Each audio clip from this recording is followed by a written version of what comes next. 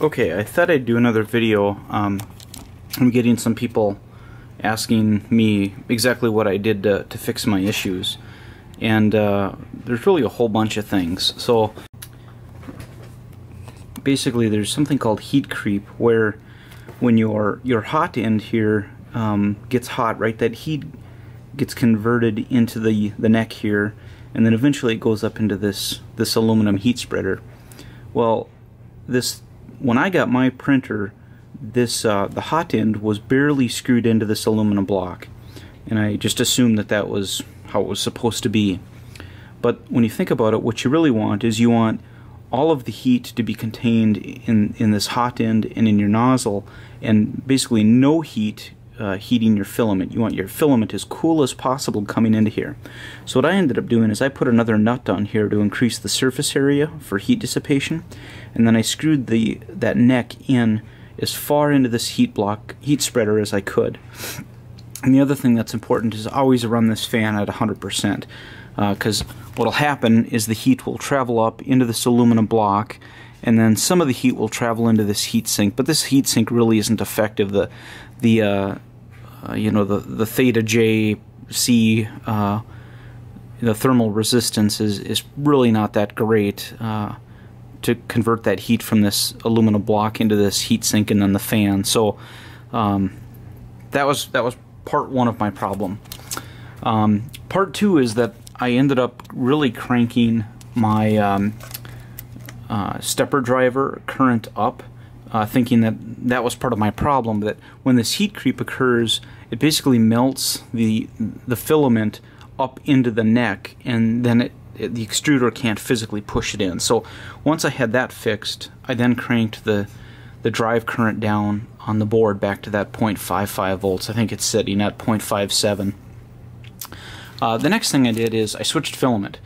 I had bought a spool with the RepRapGuru guys when I bought the printer, but something's wrong with their filament.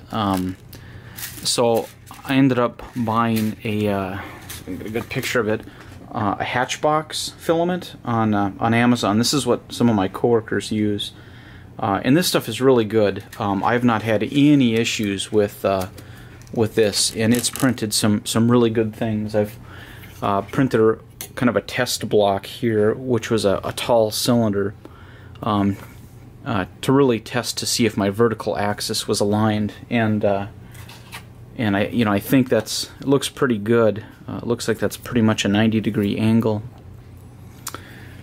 Some other things I did was my y-axis here was not parallel. I actually broke one of my this y-axis bearing holder.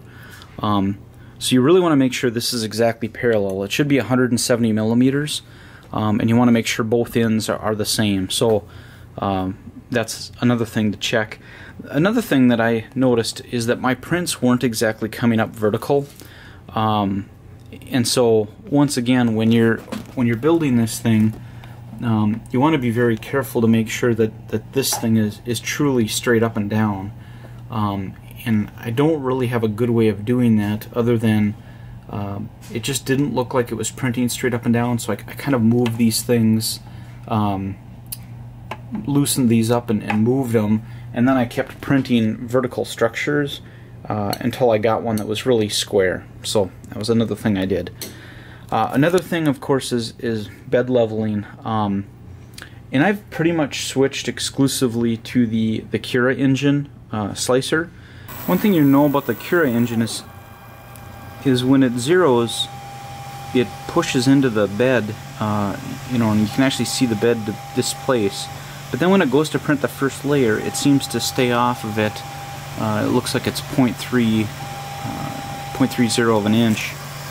And so what I noticed is that I kind of have to drive it into the board a little bit more when I home it, and that helps with the board adhesion.